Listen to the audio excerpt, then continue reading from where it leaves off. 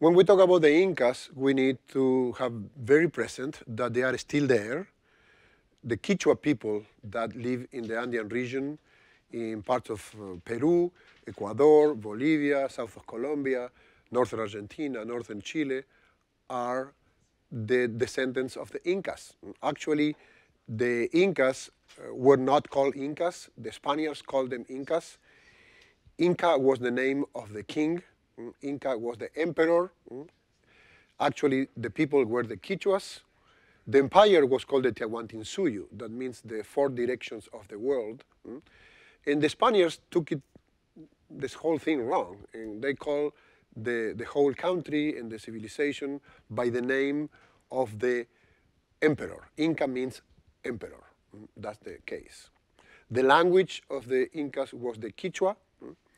The Inca Empire was very centralized, was comparable to Egypt in many ways, with emperor that was considered also the son of the gods, and centralized administration with a bureaucracy, with central archives, with public education for free for the citizens, with silos and reserves of food for bad moments, with a centralized army, with a foreign policy that was controlled from Cusco, the capital of the empire.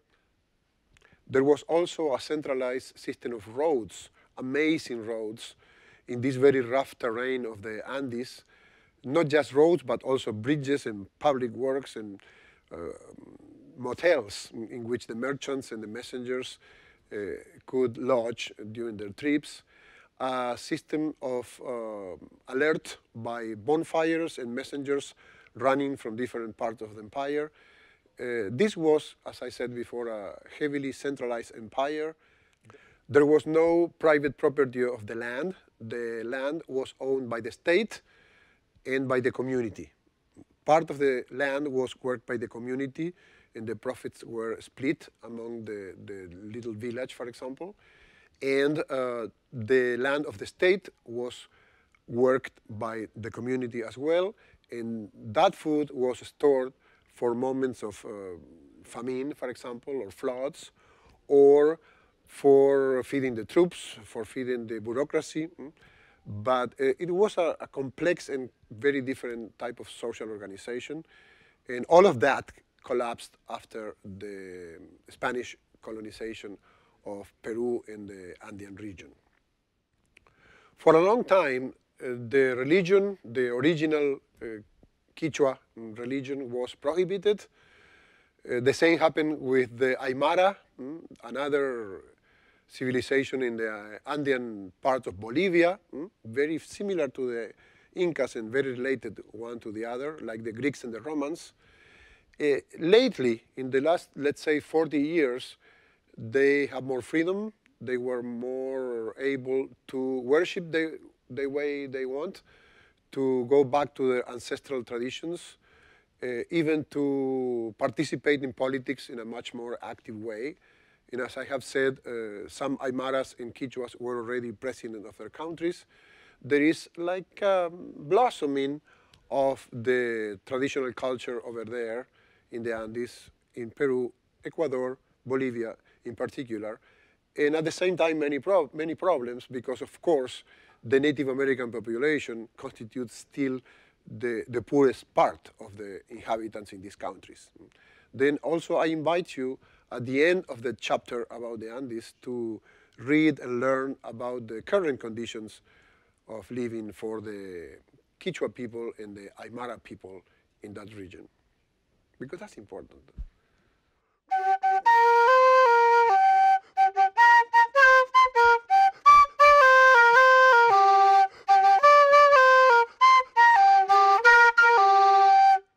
This is a tarca, and again, like in the case of the Aztec instruments, you are supposed to blow a lot. It's not. You are supposed to get that rough sound. And these instruments come in different sizes. We have the smallest and some kind of small tarca. There are one that is like this, and the other is really, really big. Always in families, like the brass instruments or the saxophones we know, The tarcas come in families. It's the only of these instruments that is made on wood, not reed. The tarcas. It's like the brass of the Andes. These are sikus, also called zampoñas, and a big one, and there are much bigger than these ones, even. And a fairly small one. There are some that are much smaller, and you're going to see these very often in the Andean cultures. Are parallel reeds, completely hollow, and the factor that determines the pitch is the length of the reed. I'm not going to try to play this because I am very bad at this. I never understood the mystery, but you have very good samples in our class. Other instruments that you're going to see during the class is the quena, the main instrument, the instrument that the shepherds go and take with them when they go to see for their goats or their cows or their llamas, and they sit in a stone and they play this one. But you can also see this one playing with fusion rock bands. It's a very versatile and very popular instrument. This is a moseño. This is mostly an Aymara instrument from the vicinities of La Paz in Bolivia. And this instrument comes also in different sizes, 4 different sizes. This is a reproduction of the base of the family of the moseños. And all the instruments are studied and analyzed and featured in our classes.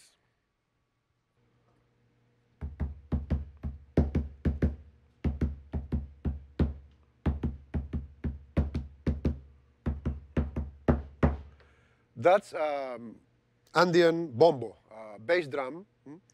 It's big, but it's very light because you are supposed to hang this in your side and you march with this. You play with one hand here, and with your left hand, you play a little flute or you play one of those sikus, the one with multiple tubes. This is the most typical drum in the Andean culture. Could be a little shorter in the south especially. This is more like northern style. Or could be completely flat, like a bass drum in a marching band. In that case, it's called huancara, but the purpose is the same. It's a bass drum in the Andean music, whether Quechua or Aymara. That was a very common instrument throughout the Inca Empire and very common today in all these Andean mountain communities.